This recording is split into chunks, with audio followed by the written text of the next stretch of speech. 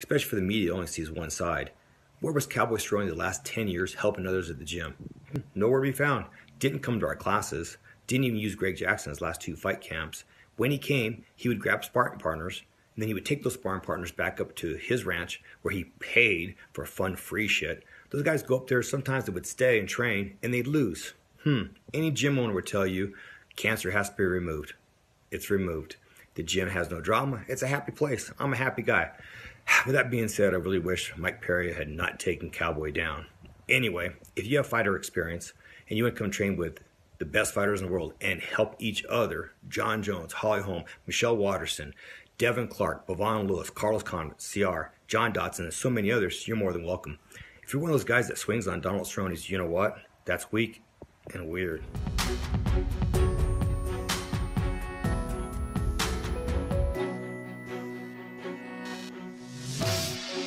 Makhachev is out at UFC 233, so now Trinaldo will take on Alex Hernandez on January 26. Khabib is currently in Nigeria on a charity mission. The main objectives are to repair water wells and build new medical centers.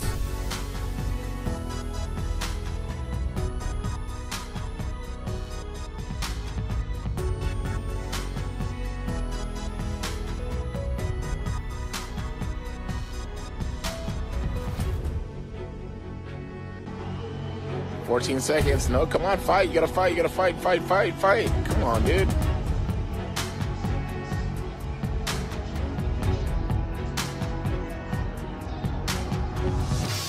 Oh, just knocked him out. Knocked him out. Ah, you gotta be kidding me. Oh, you guys are able to witness that one. Knocks him out at the buzzer. There's 25 years of MMA. That's great. Oh my God. You guys gotta see that. Oh my God. Watch this. Elbow. Boom. Wow, that was amazing. This is good stuff right here. In the last second. You know I wanted to say something. Wilson going to the end zone. Oh, what a catch. It's Lockett with the reception for the touchdown. Yeah! Yeah! Yeah! Yeah!